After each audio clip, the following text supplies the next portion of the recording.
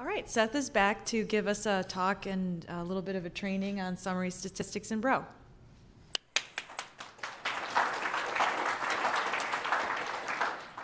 So this is a very similar talk for people that have been here last year, actually. But I know there's a lot of new faces, so that I think this is worthwhile because this is actually kind of a big, surprisingly complicated topic.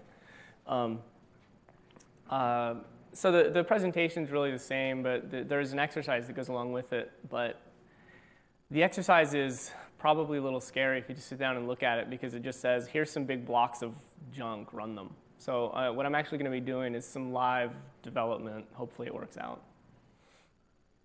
But first, summary statistics. What they really are is as you can read, it basically is a bunch of observations, and then you apply some math or something on that series of observations to sort of condense the information. And you can think of summing, just adding up a billion numbers. A sum of those numbers is a summary statistic. But there's other things like variance and standard deviations. But there's a lot of different things that you can derive from that. And I should also say this is... Actually, raise your hand if you even know what I'm talking about if I say the metrics framework. Okay, so less than half the room. So this is mostly newer users then. There used to be a thing in Bro 2.0 and 2.1 called the metrics framework, but this is the same thing pushed way further down the road and renamed. So there were a bunch of motivations for it. Like on a cluster, the old model for writing Bro scripts was you would write them, and if you needed to add up numbers, you just keep a variable and you add them up. And it was really easy. But then everyone started doing this clustering thing, and suddenly that doesn't work anymore because you've got, if you have a variable, you actually now have 10 copies of that variable on separate processes. So you're like, well, okay, adding doesn't work anymore, and now my problem has become ridiculously hard. So there's kind of this thing where we're like, okay, there's got to be an abstraction here that we can provide that helps you count things, but it works transparently on a cluster. And then there's also this notion of having an actual repeatable interface for different types of measurement that you might want to do. And it also gives you the ability to do some of this stuff in production. Frequently, there's a big difference. If you knock out a script and you run it on like a PCAP, you can get that to work, but it's frequently a very different task to try and get that running in production, like on a very large cluster. But frequently, if you're writing a fairly simple SumStat thing that like measures something, you can write a toy example and then immediately go and deploy that on real traffic. And case in point, we actually have some sites. I wrote a thing that would calculate, and this is jumping ahead a little bit, but I wrote a script that would calculate the top 10 DNS names being looked up, which, if you think about it, say you have 10, like not a 10 gig link, but 10 gigabits per second of traffic. How do you do that? That's like an incredibly hard thing, but it's actually something that you can write that looks like a toy script, but then you can immediately go and put it in production, and it actually works. Has anyone run that script? Or the one I'm talking about that does top K for... Okay, I know one person. He's nodding, didn't even raise his hand. But it did work, right? It worked. It was like a 10-minute script, and it worked. So it kind of validated this approach. But the approach is sort of this epoch-based thing where you say an epoch is just a range of time. So you have epoch, epoch, epoch. So you're saying, let's say, 5-minute epochs. So you measure something over that 5 minutes, and then it's done, and then you do something with that, that top 10, or you do something with that sum, or you do something with that whatever. But then, then it starts measuring again, and it gets to the end of the next epoch, and you do something again. Only streaming algorithms are allowed. So if you're doing a summation, we don't keep all the numbers and then add them up at the end. I mean, that seems sort of silly, because if let's say you have 10 trillion numbers, that's actually going to take a lot of memory. It's sort of unreasonable to even think of holding that in memory. So what you actually do is, it's pretty straightforward for summing. You just are like, just keep adding them up, and all I keep is my total, and I just keep adding the new numbers to it. So at the end, you really only ever have one number. You just keep adding the number to it. So that's sort of the base idea of a streaming algorithm, is that it's something that you don't need your entire data set to scan over back and forth. It's one run through and you never look back. All the measurements have to be mergeable. So think about this. If you're doing the very simple example of summing, you can sum, let's say for load balancing, you split your data stream. So you have a stream of numbers coming in, and they go to two different processes. You can sum these numbers. You can also sum these numbers. Mergeable, or technically the word is actually composable. So to actually compose those, what do? You just add the two numbers. Like, how hard is that? So it's very easy. That same approach actually can apply to a lot of other algorithms. The top K algorithm, which Johanna implemented out of an academic paper, I think one Sunday, right? You just sat down, and because I remember Monday came around, and all of a sudden, hey, I've got this thing. It's kind of magic when you use it. It's pretty neat. But there's like that, and there's standard deviation and variance, and all of these things. They have mechanisms to merge them. They're not quite as simple as just add the numbers, but they're pretty straightforward. The other one is we actually have some probabilistic data structures. So right now we have hyperloglog and top K. The top K one is, so it's not an exact top K, like the top 10 DNS names, top 100 DNS names, let's say you could even measure something like the top header types seen in HTTP. And you could even split it and say, by /24 on my network, or by local stuff going to the internet, or internet stuff coming in. You could do weird stuff like the top 10 header types. And this is all stuff that would actually work in production in large scale. So it actually gives you top K. It's not exact, but it tells you how inexact it is, because it does measure the error.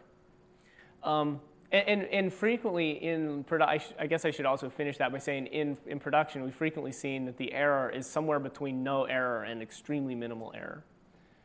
But by giving yourself that error, you actually get the ability to do this. If you did it exact and kept everything in memory, you would just blow out memory on your box really quickly. Hyperloglog is the same thing, but it's for cardinality. So let's say you want to know the number. Here's a good example, I guess. Let's say you have 10 trillion numbers. You want to know how many unique numbers there were in that. Maybe there's 5 trillion unique numbers in that list of numbers. That's kind of hard to measure that. Hyperloglog actually gives you the ability to say, I'm trading some margin of error for the ability to do this at all. So it actually, and these are both data structures that support composition or merging. And they're both data structures that the trade-off is a little bit of error for the possibility of doing it. So the real question is, why do you even do this? It's because it's really fun. It's fascinating to find out some of the stuff about your network, because it's one of those things where, yesterday you couldn't know this stuff about your network. There's no commercial products that you can buy that answer these things. Maybe you could shove tons and tons of data into a database or Splunk or something, and it could churn on that for a while and give you an answer. This is like live answers. It can give you this answer over every hour, like the top 10 DNS lookups per hour, the top 10 host header types per hour, or sorry, the top 10 HTTP headers per hour. And it just can do that ongoing. You can measure this over a day or a week, and all sorts of, it works. That's the most phenomenal thing about this, is it actually works.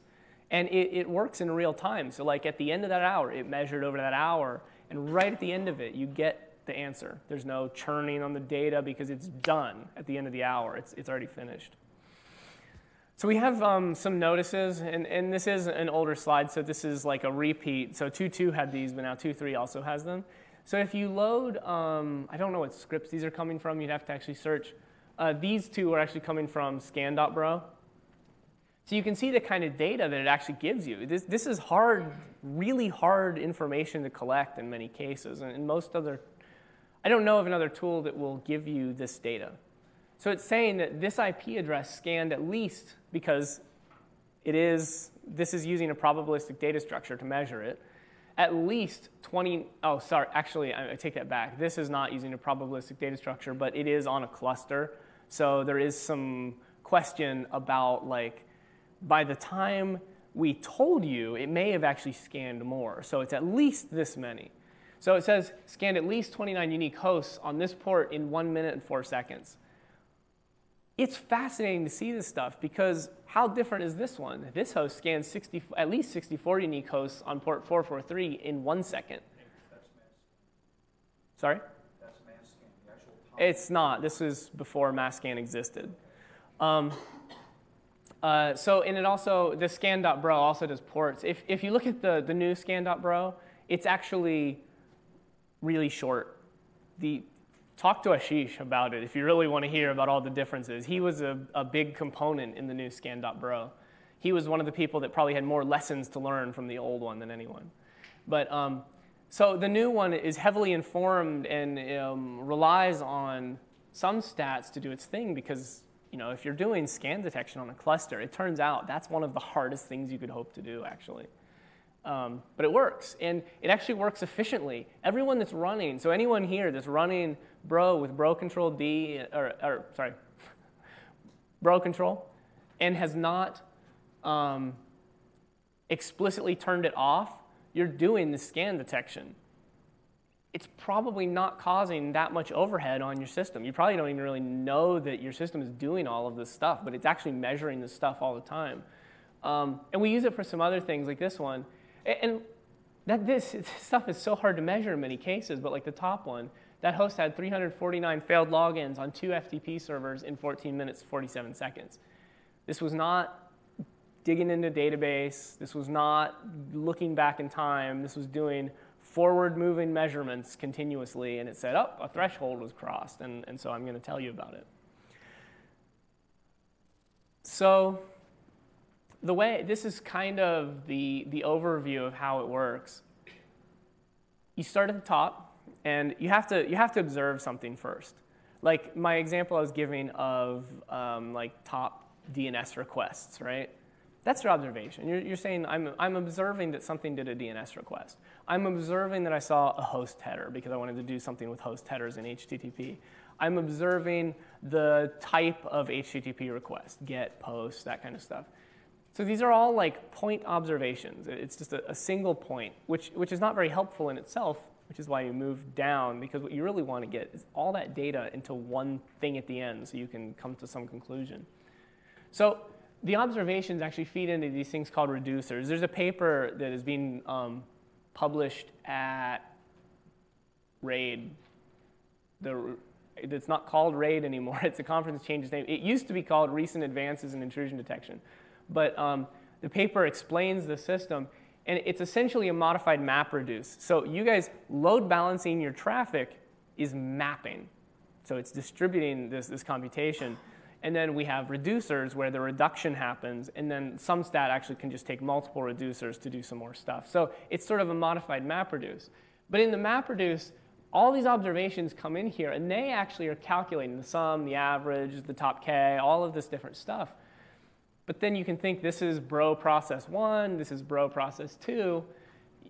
This is where the merging of those data structures come in. So when you have sum and sum, you actually have two sums, but I mean that's easy to add it and get your total sum at the bottom.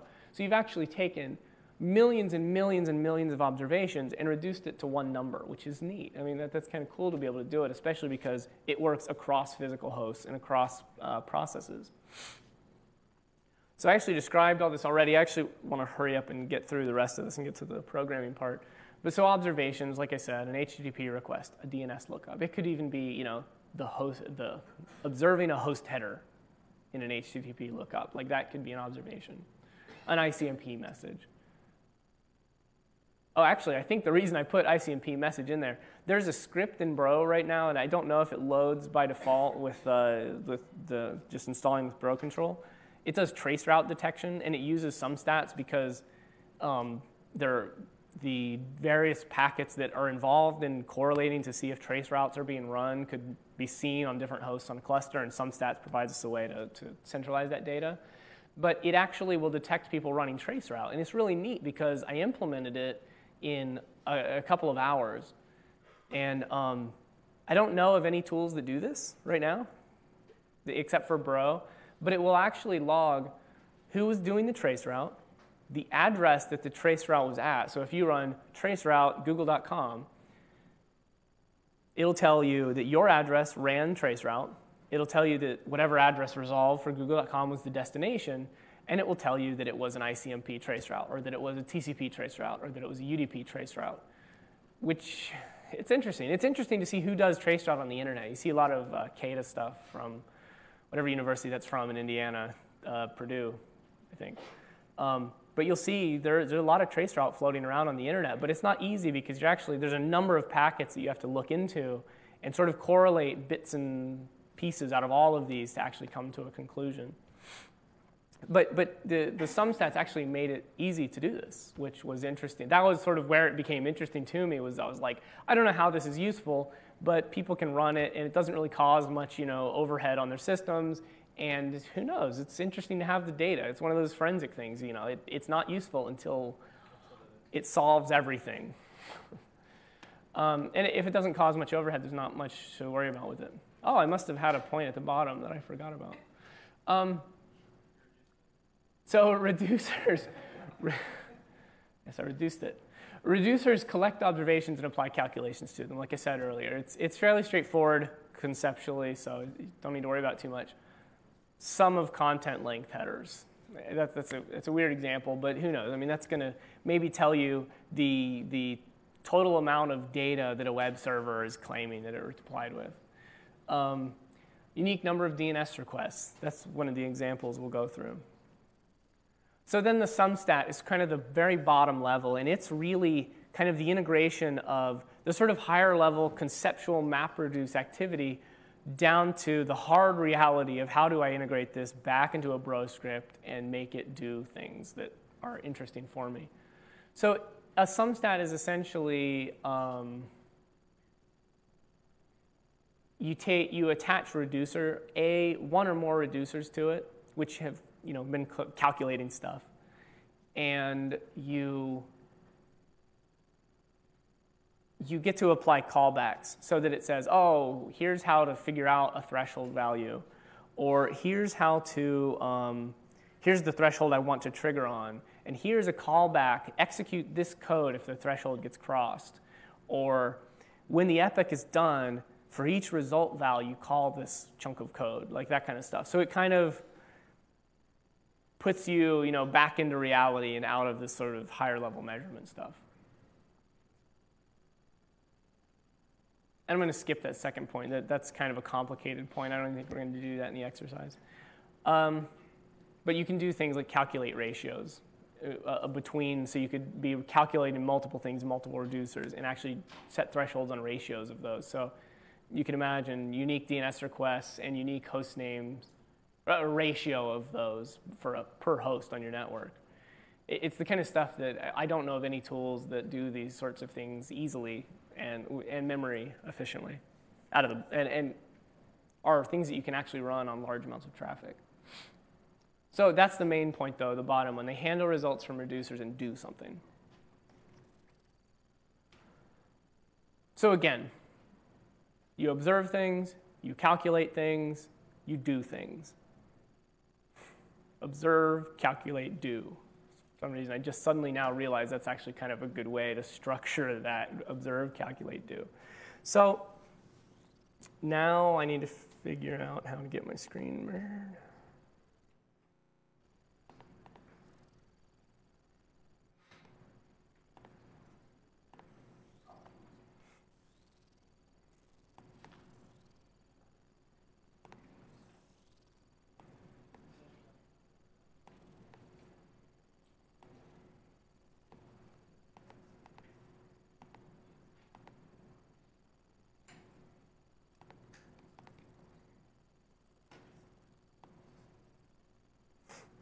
Okay, so maybe you guys have the exercise for this. We're not having like a waiting time.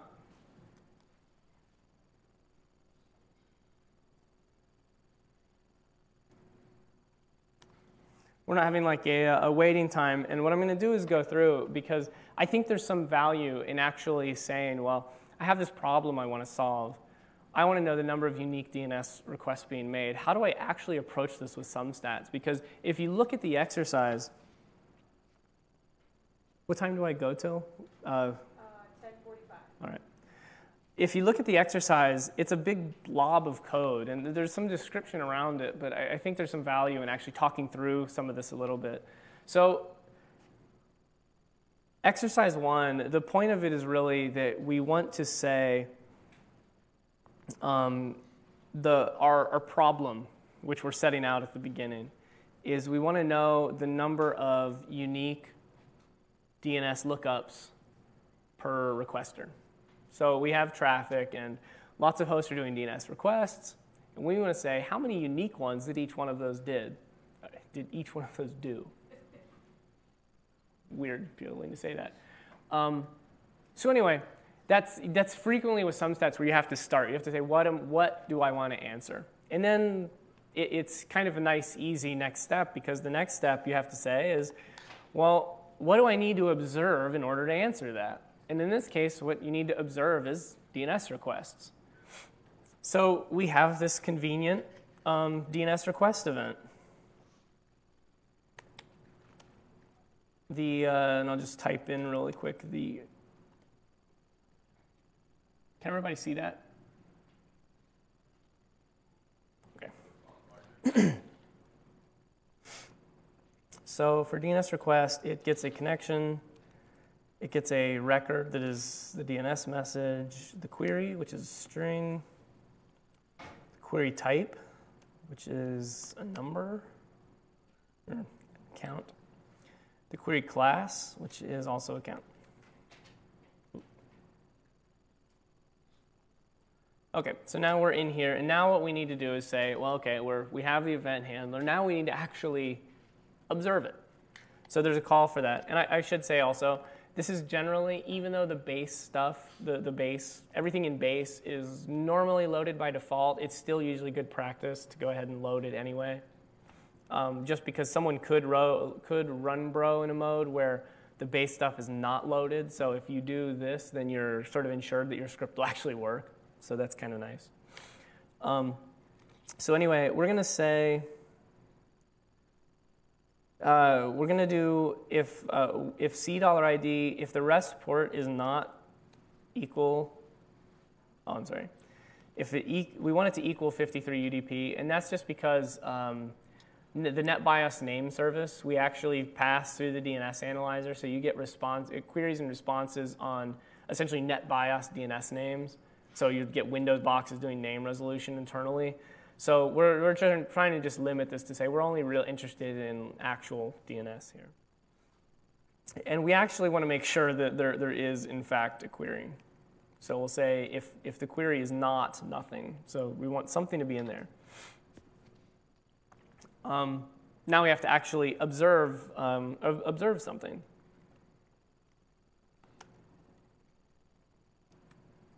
So we observe, and this is an arbitrary name. You can think of it like the observation stream.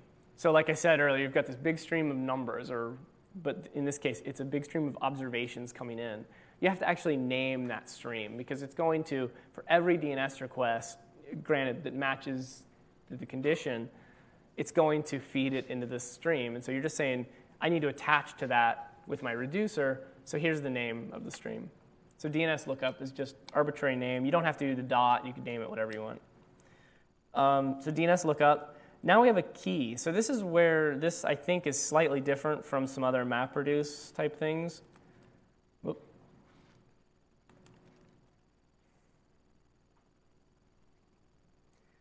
So what the key represents is what this observation is about. Because you're saying that what we're doing is we want to say, we want to know the number of unique requests being done by host X. The key is the by. So we're saying by host X.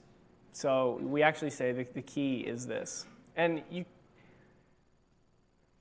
The syntax is a little funny, but you can look into it, and there are other examples around this key and how you can use it in some other ways. But for now, we'll just sort of skip over that. It's not worth going into too much. But in this case, because this is DNS lookup, and we need to know unique ones, so if someone looks up google.com, we need to know that they looked up google.com. So the observations in this case, within them, have a string, and it's not like a number. So we're actually measuring strings in some sense. So we'll just go ahead and assign the query there. So that's all it is. This has created our observation. Actually, I'm going to drag that over some.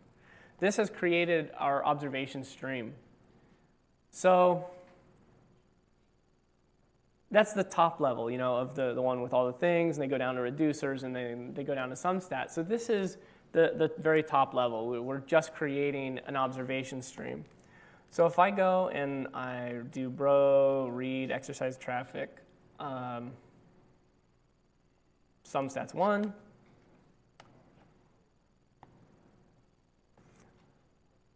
isn't that exciting? Absolutely nothing happens.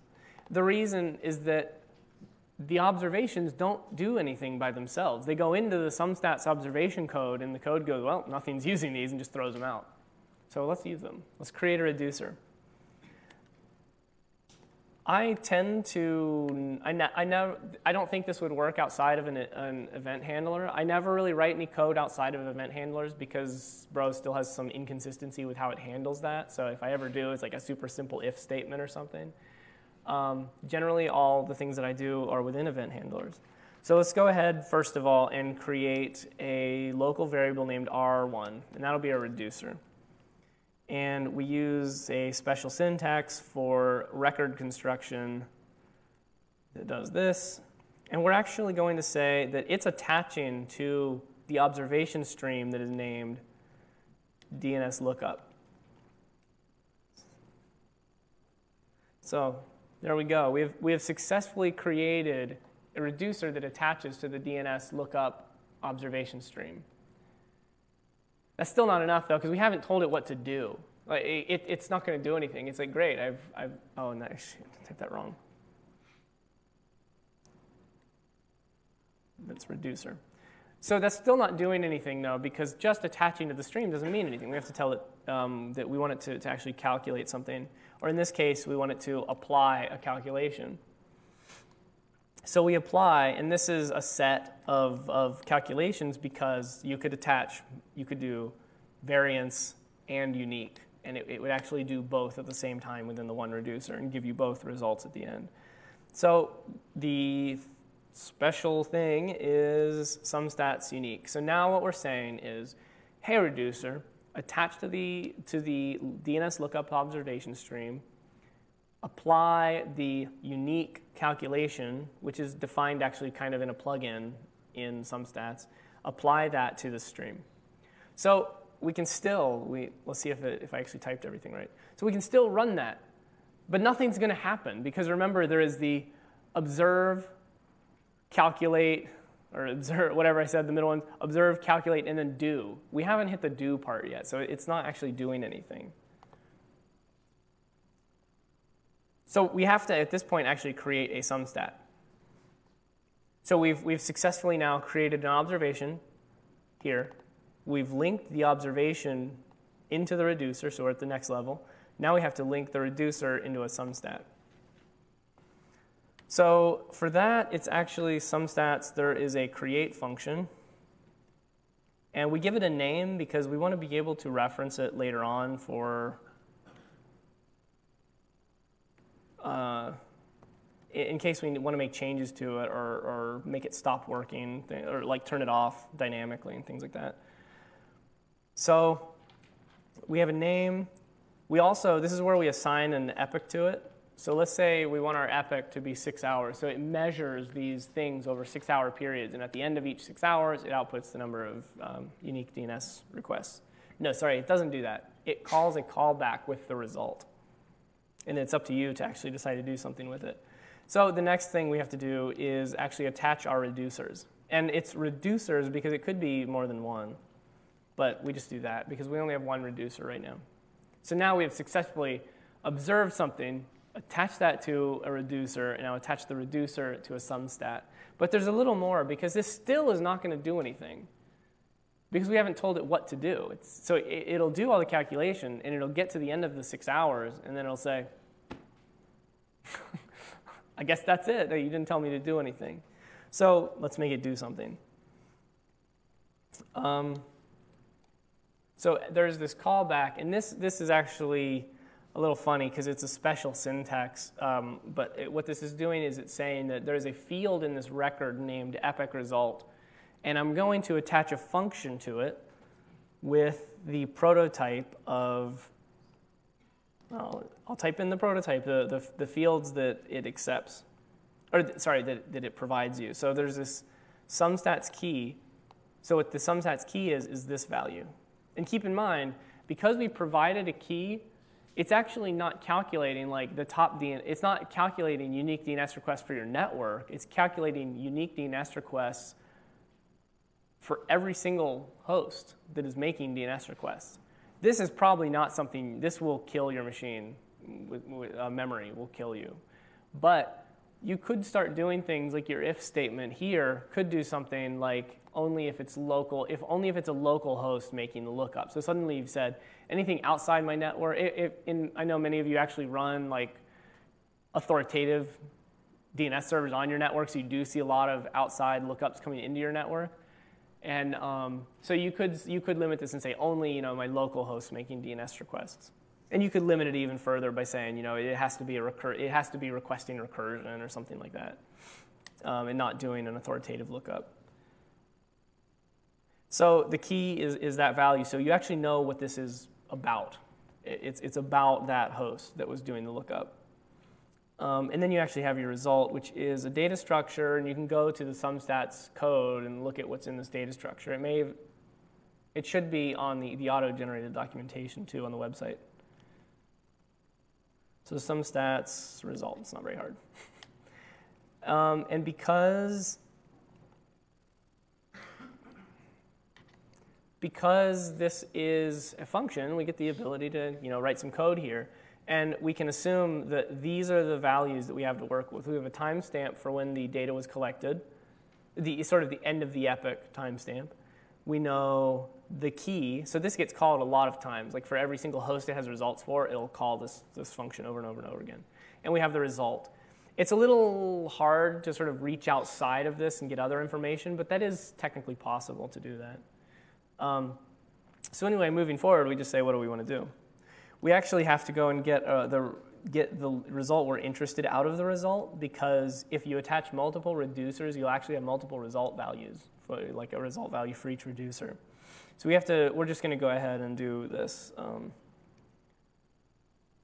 Because this is the reducer, we're interested in the reducer that we attached to the DNS lookup stream.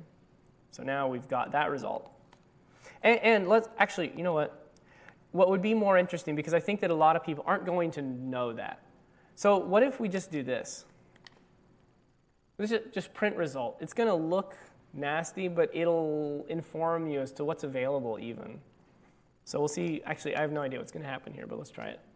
OK, so you can see, so that's at the end, it's sort of trash data, but here is a, here is a result value. So what the result value, you can see it has this DNS lookup string. So that's why I was doing,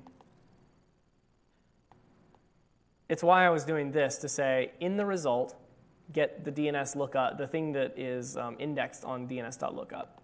So then you can actually, sitting here, you can see all the fields you have available. So you can say DNS.lookup, $unique vals, and it gives you actually these values. So you start seeing, the key will be there somewhere too. Sorry, I didn't print the key, so you won't see that. Let's keep moving though. So now you can kind of get the idea that you can play. Like you're not sure what to do, but just print the result, just see what's there, and then you can kind of work from there. It's the way of dealing with something with data structures like this without actually looking at documentation. But that's no excuse for us not to have better documentation. So we've got that result value that has all the information in it. It has the result of the calculation. It has all the unique values. You can find out how many unique values are in there. So we're going to go ahead and actually write a print statement. So we'll do print format. So some host did some number, some total number, and some number of unique DNS requests in the last 6 hours. So you can kind of see this is kind of digging back to what those notices looked like in the presentation earlier, where the notices would have all this information like with the time period and other stuff. You can actually do this even more generically than saying the last 6 hours. You could actually dig back into your SumStat, I believe, and there's several ways you could do it, but you could actually dig back and say, what was my epoch? So you could just change it in one place, and it would just end up here. So host did some number total and some number of unique DNS requests in the last 6 hours. Let's put a period at the end and make it a real sentence. So now I need to actually fill in that format string. I need to actually fill in the fields. So host. So what I'm actually looking for is the key $host. So now that fills in this field. Some particular host did some number total, which is going to be result dollar, I think num. Num is the total number of observations that were fed in. And it's not something you need to even calculate because everything, it's just you have to know the number of the number of observations that were fed into the reducer total, for this key at least. And then you do did that wrong. It's R. And then you do R$ unique. So suddenly, this relatively small amount of code, like that all of this is, if you just want to do trace file processing, this is something that actually works. I mean, try and think of another tool that you could go out right now and grab that does traffic processing that could give you that answer that quickly. I don't know of any. I mean, maybe there are, but it's kind of neat. I mean, so you can start to see these various hosts that did total and unique and all of these different things that were done, and it was calculated just by this little thing. And it would actually be this one I wouldn't recommend because unique takes up a lot of memory potentially. And Johanna, I got a question. Is it HLL unique? And is the output field HLL unique too? Oh, what the hell? We'll give it a try. So if you do think that the unique, which uses a lot of memory, is taking too much memory, you can actually change that to be a probabilistic value. So I think that look, we just changed to using a probabilistic data structure instead of an exact data structure. Maybe. Hey, look at that. Oh, worked. Oh, wait, our result's going to be the same. Hey, we got the same, wait.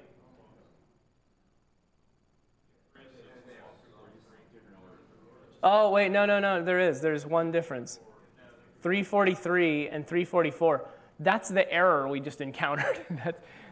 So that output is wrong, right? The exact output was the one above. 343 is correct. I'm not even sure how they got 344. No, actually, that doesn't make sense. Anyway, but that's how hard it was with SumStats to change to something that, let's say if a host has 10,000 unique URLs, with the previous one that we had just done unique, it's keeping all 10,000 of those domains. It's keeping all 10,000 of those in memory, which is not great. But with what we just changed to, which gives you a little bit of error, and you can look into it further and see how much error it was. With that little bit of error, we suddenly said, now we don't have to keep any of those 10,000 in memory. There's none of those stored in memory anymore when we move to the hyperlog unique. So suddenly, this might be something you can run in production because it's not going to crush your memory. You're not going to be able to have an attacker maybe come in and scan, do DNS requests and fill up state tables because they can only fill up so much at this point because hyperlog data structures are allocated at the beginning and they don't grow. Yeah. Can you collect samples with that? Yeah. So hyperlog.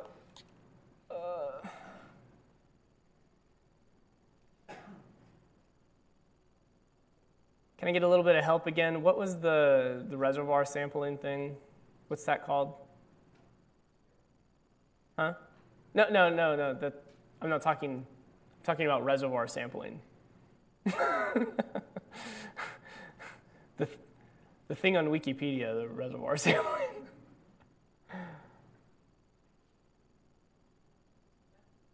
Okay. So we can actually, this is going totally off the thing, but I think this is much more fun to do this. Sample. So what we're actually saying now is that we want to sample, and I don't remember off the top of my head how to use this. 1 second.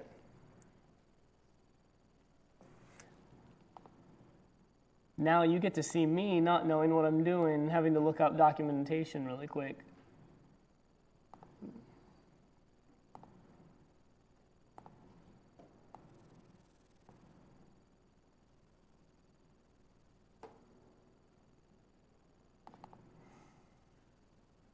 Oh, now I'm looking for sample. Num samples, that's right.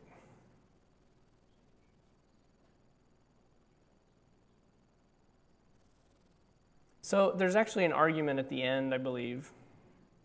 No, I don't. Actually, I'm not sure where the argument goes. Do you remember where that goes? This is one of the things we need more examples of these sorts of things because if you know how to read it, you can actually do this. But no, I haven't. Sorry?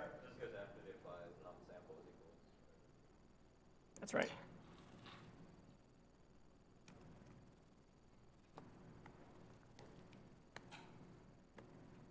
So say number of samples is 5.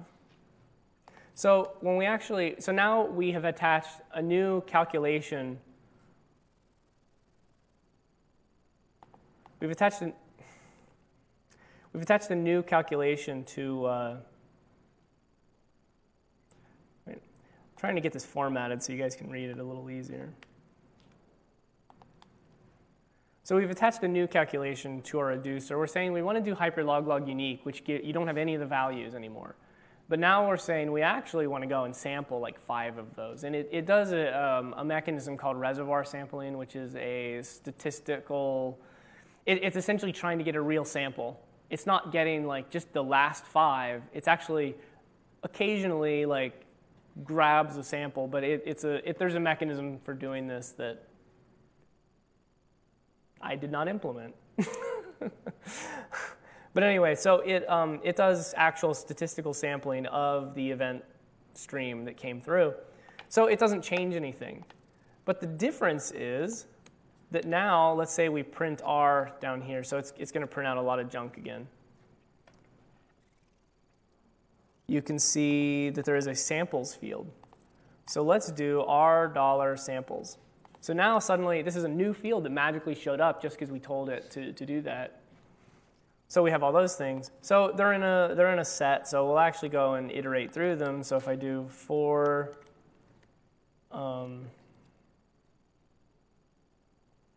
name in samples, whoa, that messed up.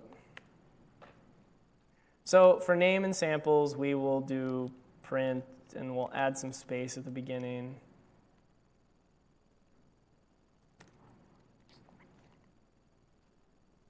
So this will indent it some, and then name. So now when we run it, we actually index into the table samples.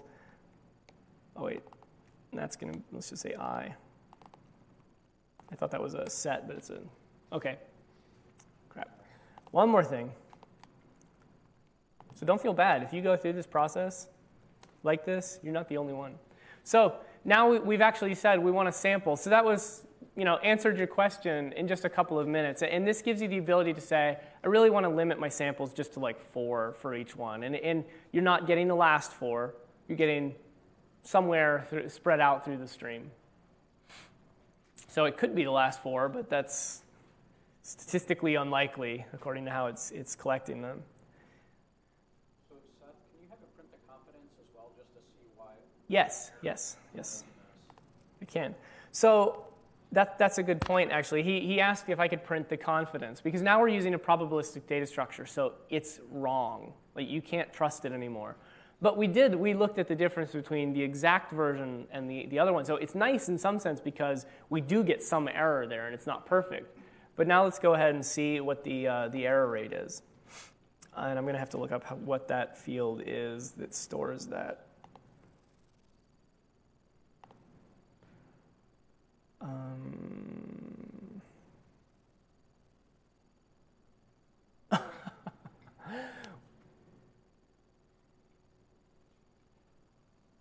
We don't have the error margin for hyperloglog, do we? You can set it, but you can't retrieve it in the output results. Is that correct?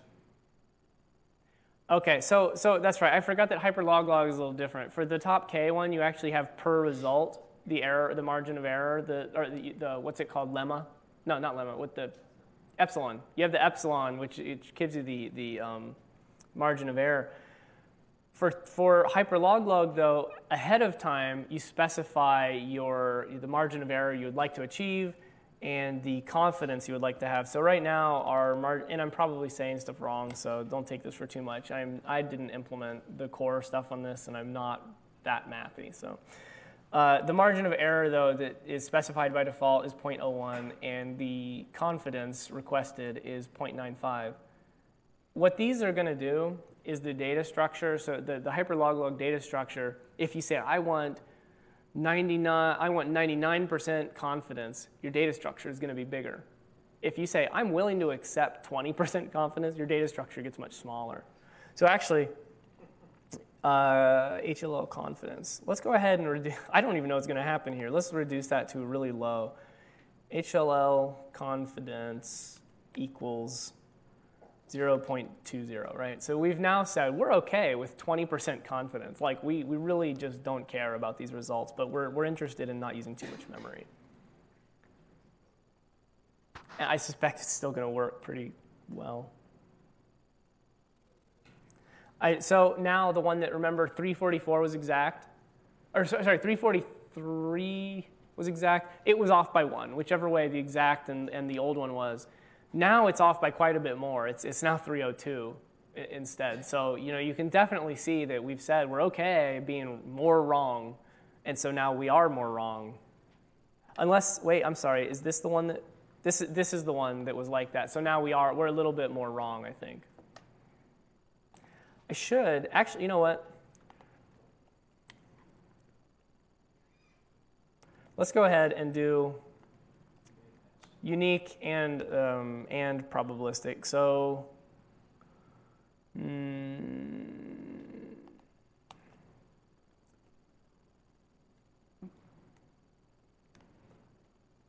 so now what we can actually do is print out the exact thing that we measured and the probabilistic. So I don't know what unique. So now we'll do.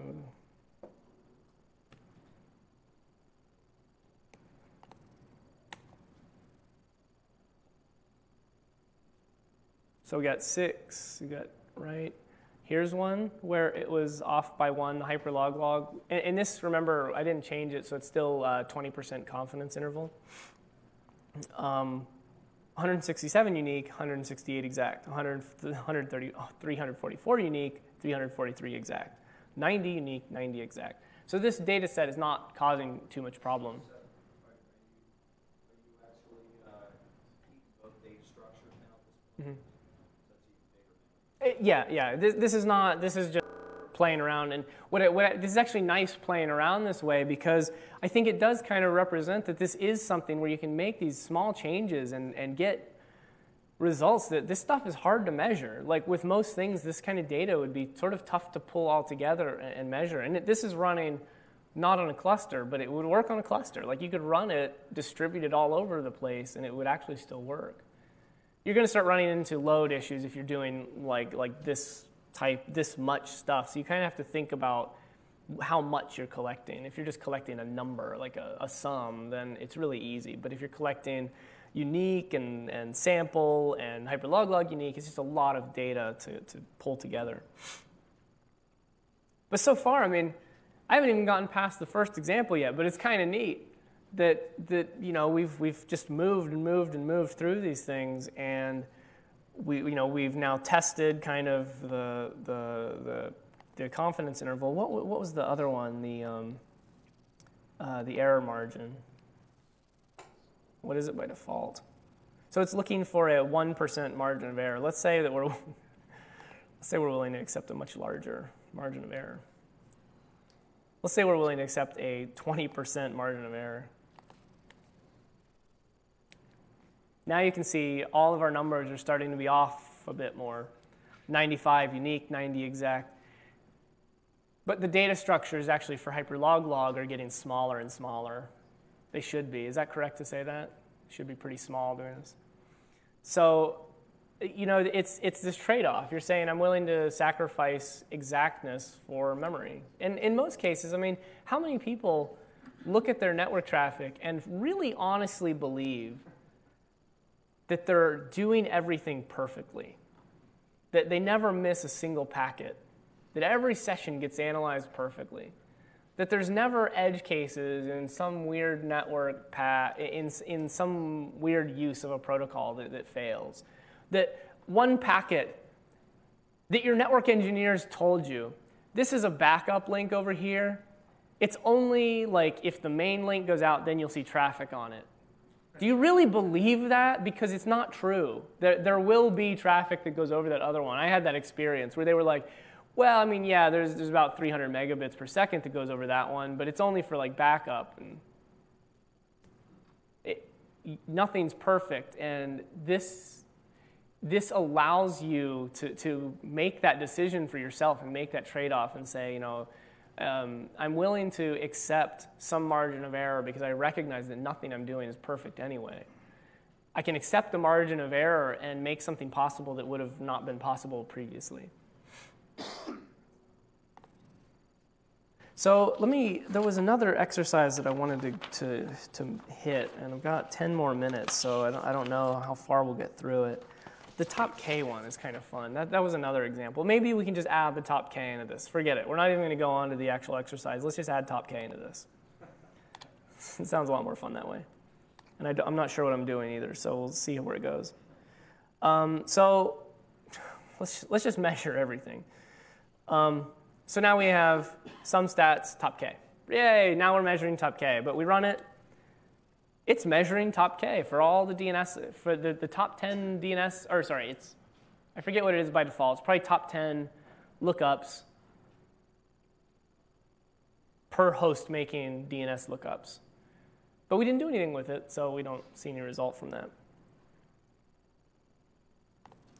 Let's get a result.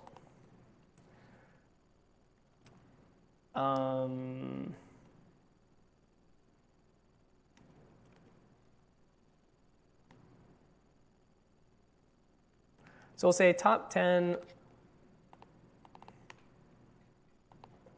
names looked up for some host. So I need to make that format string and then put the key in there, so it'll be key $host. Okay, so now after that, now I think we're going to go into a for loop.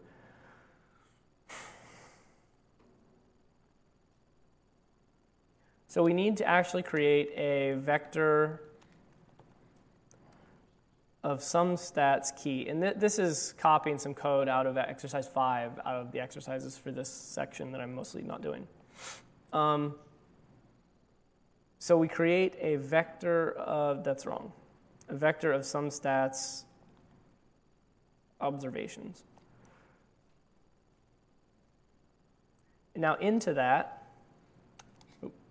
we call this function, because we had to do some tricks internally to get the top K stuff to work. So we do top K get top and then we give it the top K result, and we say 10. So we're actually requesting this magic top K data structure to get 10 values out of it. When you calculate top 10, you usually actually internally want to calculate top 100 because it is probabilistic, and you get a better result if you calculate a larger top, and then you really maybe only take the top 10. It just gives you a better result at the expense of some more memory. So anyway, we now have this data structure S. So we do for I in S. So now we're in a loop, and we're really just looping over them. And this is a little goofy, actually, because I think it still returns more than 10 to you. So we're just going to do if I equals 10, we are going to break out of this loop. So we're really very explicitly saying, hey, we only want to do 10 and stop after 10. But now we're going to say that, let's indent again, and the name is %s. And we'll add in the estimated count. So it's showing you the top 10 names requested, but you kind of want to know, like, was the top 10 one like 1,000, and then the top one 1,000, and the next one 100, and the next one 99? Like, it's kind of good to know that. So, but this only provides an estimate, and this is where the epsilon actually comes in, and it tells you kind of how correct that number is. But we'll maybe skip over that for now, because I only have a few more minutes. So estimated count. So now we actually want to print the name. So we do S index into I because we're working through that S vector. And then we get the string. So that actually gives us the DNS name that was looked up. Now, this is a little goofy. Unfortunately, the top K stuff, interface-wise, is just kind of goofy compared to some other things that we have. But it is top K count, R dollar top K, and then the top K value. Okay. I think that's it. I'm going to be amazed if there's no syntax errors or anything. Oh, I forgot to end the parentheses. Oh well. But now, and that took a couple minutes. I basically just translated code directly off the paper that you all have anyway.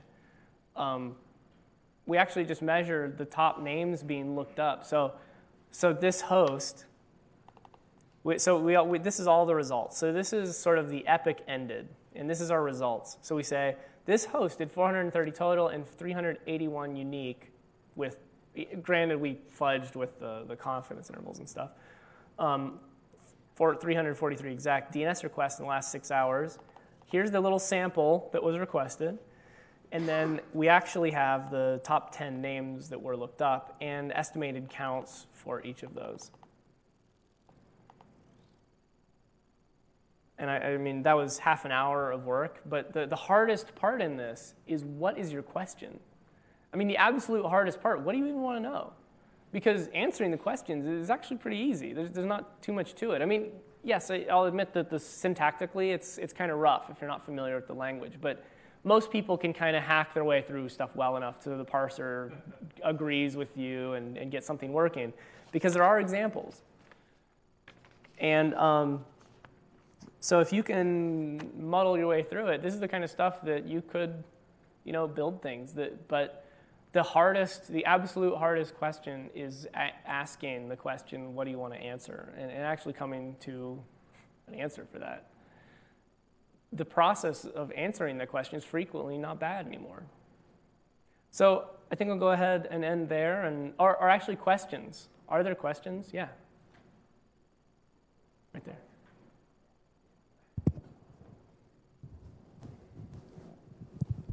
Thank you. So one of the possible uses is baselining your network, right? Mm-hmm. So one question I have is, if we wanted to compare traffic from, say, Wednesday 10 a.m. to 11 a.m. to last week's Wednesday 10 a.m. to 11 a.m.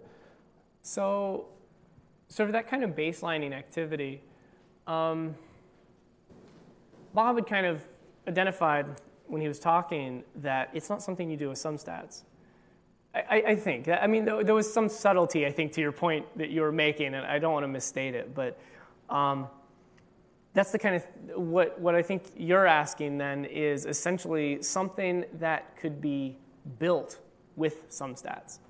So you essentially identify your problem, and SumStats provides, essentially the output of SumStats provides the input into whatever you want to build. And yeah, I definitely think that kind of thing is possible. There's a number of sort of libraries that I want to build around SumStats that are specific to these tasks, like what you said, baselining. Maybe like, is some particular traffic the same at this time that it was at this other time? Yeah, you could definitely build stuff like that. It's difficult. No base functionality like that, it ever seems to be easy. I guess a follow-on question is, for instance, in Python, you can store data as a pickle or whatever, right? Store data what? As a pickle.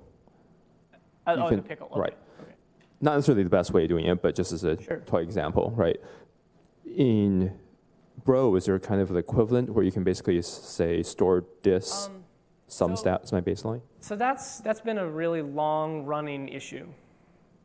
There is a mechanism for storing data, kind of along the lines of what you're asking. It's this persistent attribute that you can apply to values in Bro, and it will magically save the disk and magically read it back in. It's been a really bad thing for a long time for a number of reasons. And I think it took a long time for us to kind of identify exactly why it was so bad. I talked yesterday about Broker.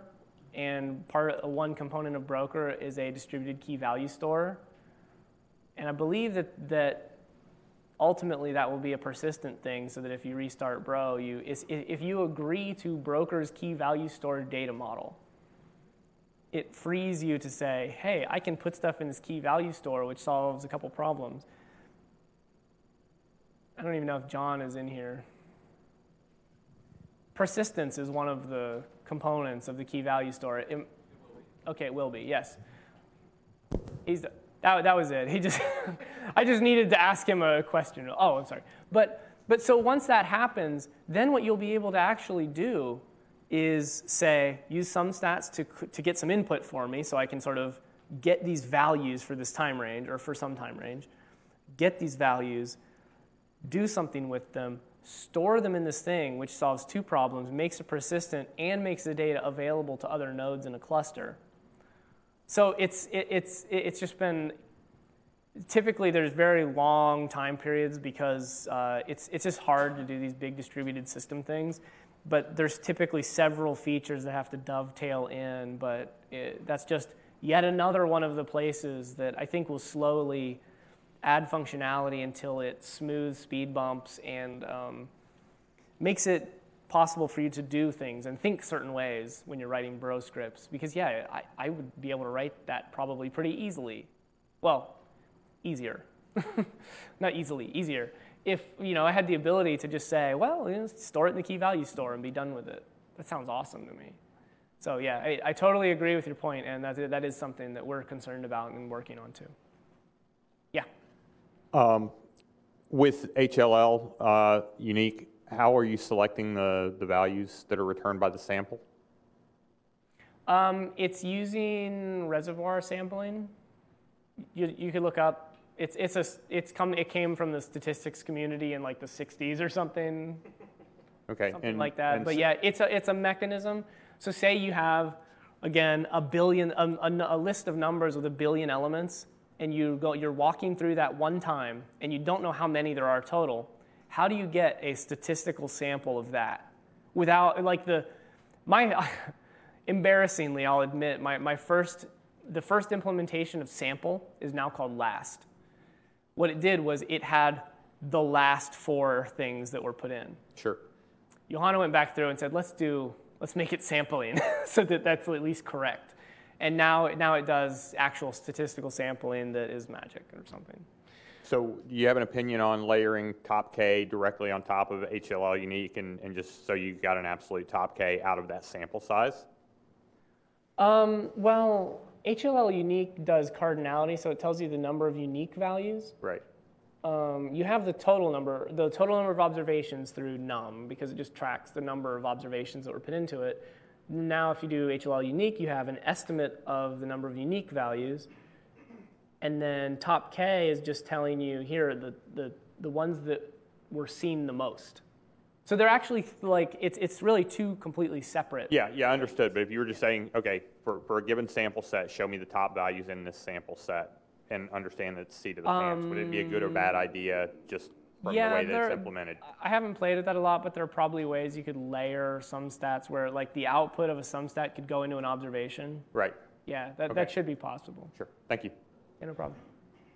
I guess a future-looking question, or maybe it already is supporting of this. Can you do complex keys for storage on SumStats? Can you give me a concrete example for what you want to do? IP, port, for instance. I wish. I actually tried to get that in for a long time, and there were some implementation details that were tough with that. And the way I would probably do it right now is actually store, I'll type, instead of talking, that'll be a lot easier. I think right now when I'm doing an observation, what I would probably do is something admittedly kind of hacky. And I think you could actually extend this and make it work. But you could do host string and then like turn the port into turn the port into a string, and then on the other side turn it back into a port or something like that. It's sort of suboptimal. I think you could do that, but yeah, you can have more complex keys with multiple values. And as a user, without modifying SumStats, you can actually add new fields to this type that this is defining. It's this record constructor here is actually this type, SumStats key. And you can actually add your own fields in your own script to that type. So you could say, like, add a port field in it and then fill in, like, then, you could, once you added that to the type, you could actually, like, maybe have $P and then just assign a port there. And then when you get the key down here, you would have that port available to you. Okay. And then related question, is there the ability to hierarchically store information in SumStats, so you want to keep a variety of different statistics associated with a particular IP, for instance? So like in the DNS, maybe you want to see queries, and you want to see responses, or... you can attach multiple reducers. So we could actually have another reducer that measures something totally unrelated, and then attach it in here. Attach it to the same key. And then you have your result, and you grab the thing that originated from which event stream. You can get, it took a probably embarrassingly long time to come to this design, but it's neat because it gives you the ability to say, like, oh, I want to measure something that is in HTTP and something that's in DNS at the same time related to the same host. Okay, and yeah, that works. Any other questions? Cool. I guess that's it.